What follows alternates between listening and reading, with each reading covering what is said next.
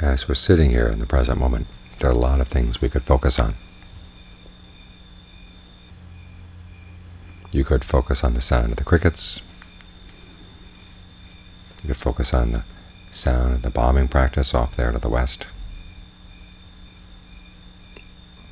the temperature of the air, all kinds of things. The question is, which thing are you going to focus on that's going to get the best results for the mind?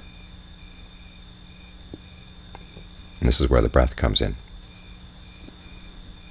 It's something that's here. It's something here all the time, coming in, going out, or still, giving us our sense of the body. It's a place where we can settle, and we can stay in touch with it all times if we're mindful.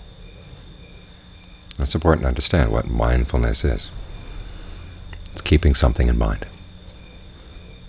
The word sati is related to the verb sarati, which means to remember. So you focus your perceptions on one particular thing, and then you keep reminding yourself to stay there. This is how concentration is developed. But it's not just a memory. For the concentration to be as part of the path, it has to be alert as well. We're not trying to put ourselves into a trance. We simply want to stay focused on an aspect of the present moment that's going to be helpful, and to watch it.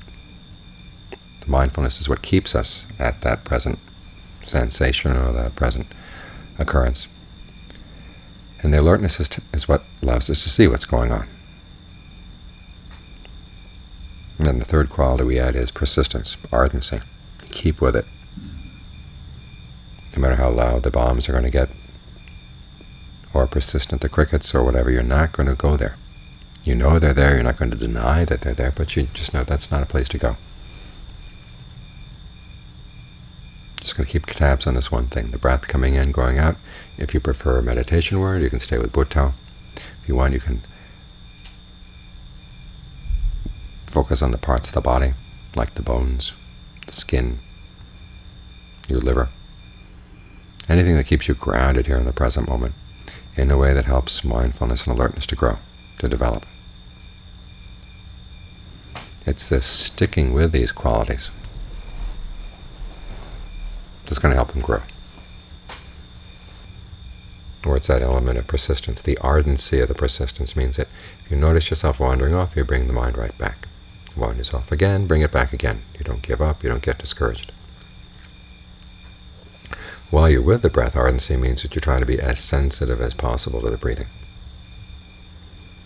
And as Ajahn Lee says, that when you're ardent in being mindful and alert like this, mindfulness and alertness change into the factors of jhana. Steady concentration. We often hear that mindfulness practice and concentration practice are two different things, but the Buddha never taught that way. He says right mindfulness leads naturally to right concentration. In all of the descriptions of the path, like the Noble Eightfold Path, the 5 faculties, 7 factors of awakening, right mindfulness always precedes right concentration. So don't think of them as separate practices, think of them as qualities of the mind that you work at that help each other along. Because once concentration gets more solid, your mindfulness gets a lot clearer. So mindfulness will turn into directed thought as it shades into the steadiness of concentration. The word jhana is related to a verb jayati, which is a homonym for a verb to burn. But it burns in a steady way, like the flame of this candle in front of the room. Pali has different verbs for the word to burn. There's the burning of an ordinary fire that flickers and flames. But then there's jayati, which describes the burning of an oil lamp. Steady. So steady you can read by it. And that's the whole purpose of getting the mind to stay steadily here in the present moment, so you can read what's going on in the mind. In the beginning, that the steadiness requires some protection, just like the candle here. If there's the wind outside started to flare up more than it is right now, we'd have to put a glass globe around the candle so that the flame would stay steady. That glass globe is directed thought and evaluation. Keep reminding yourself to come back. Stay with the breath, stay with the breath, stay with the breath. consistently. And then evaluation looks at the breath. Is this a comfortable place to stay? What do you need to adjust? Do you need to change the place you're focusing? Do you need to adjust the breath? Do you need to adjust some of the concepts in your mind about what you're doing? If the breath is too subtle to follow, can you just stay with the sense of the body sitting here? There's lots of things to evaluate. This is where the element of discernment comes into the practice, the element of insight. Again, we often hear that jhana practice is a tranquility practice and insight is something else. And again, the Buddha didn't divide things up that way. He said you need tranquility and insight in order to get the mind to become steady like this. The insight lies in understanding what problems you have to face and how you can get around them. And the tranquility is the element of steady, calm, watching things. And so you use this sense of directed thought and evaluation to protect what you've got. And as a sense of ease develops, a sense of feeling comfortable in the present moment develops. Okay, you've got to protect that even more. Stick with it. Work at whatever way you need to maintain that sense of well-being. Learning when you're trying too hard to make it better, learning when you're not trying hard enough to notice what can be done to relax things even more, make them more comfortable. That's all an element of insight, watching things,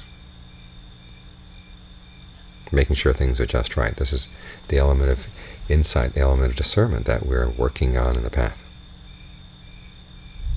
We develop it in simple practices like this, just learning what's just right in terms of the breath. That's the middleness of our middle way right now. The word middleness also applies to the appropriateness of what we're doing. Sometimes we really have to be very protective of what we're doing when there are lots of external distractions,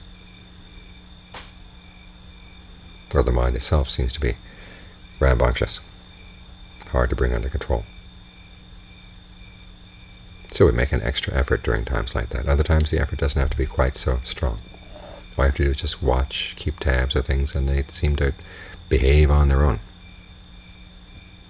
And if you mess with them too much, they're going to rebel then. So you have to be very sensitive to what's going on. This again is part of the middleness of the middle way, the appropriateness of what has to be done.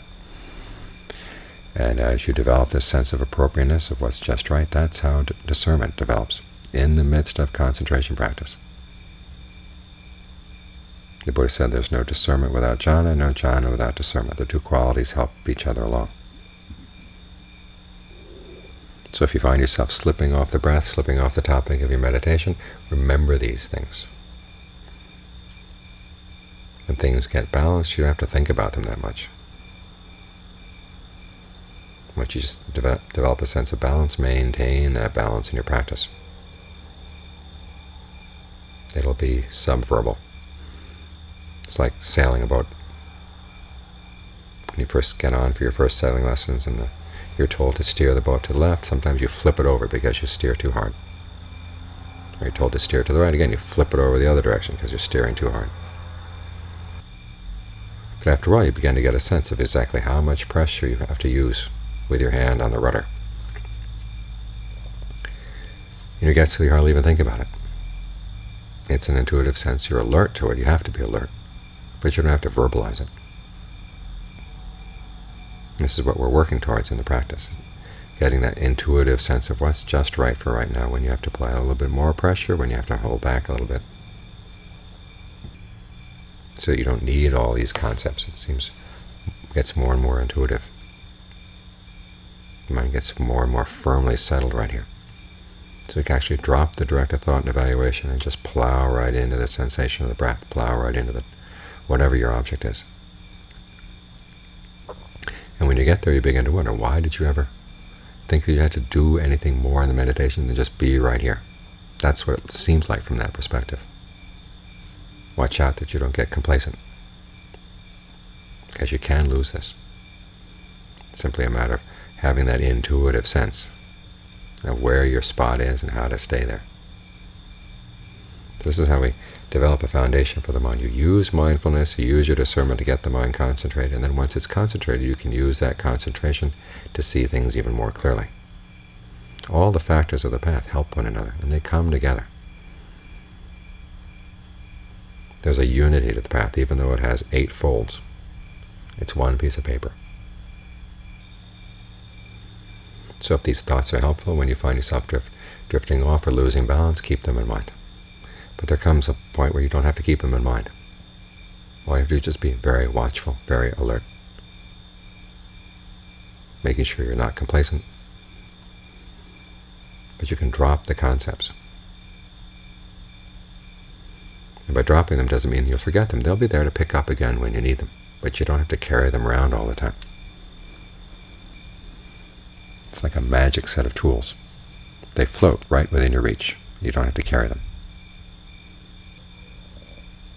Or like your shadow, it goes everywhere you go, but you don't have to carry it with you.